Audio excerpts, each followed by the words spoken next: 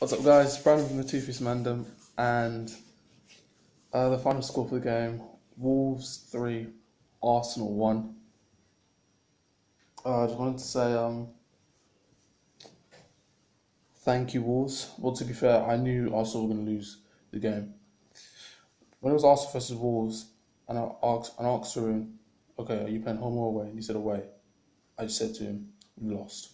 I said that from the get-go that they've lost. Because their away record has been horrendous. Ours has been bad, but theirs has just been horrendous.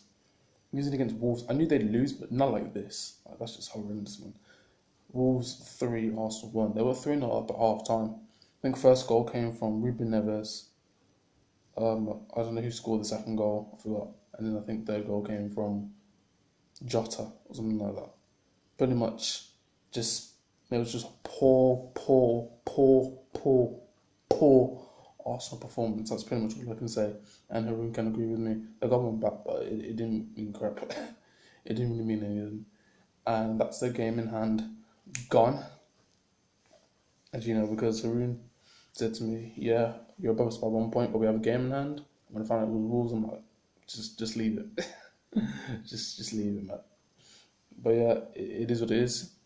And I'm making this review because Haroon forgot to make this review on last night, but he made a review on the Burnley game.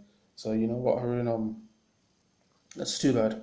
It's too bad you flopped, but I don't care. We're still above you, so you know we're still in the top 4.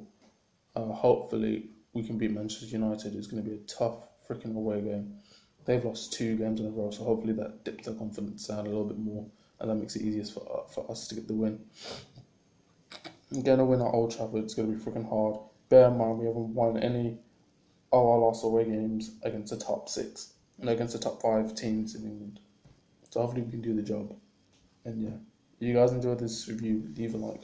Comment down below what you think of the game and what you think the score should have been, what the lineup should have been.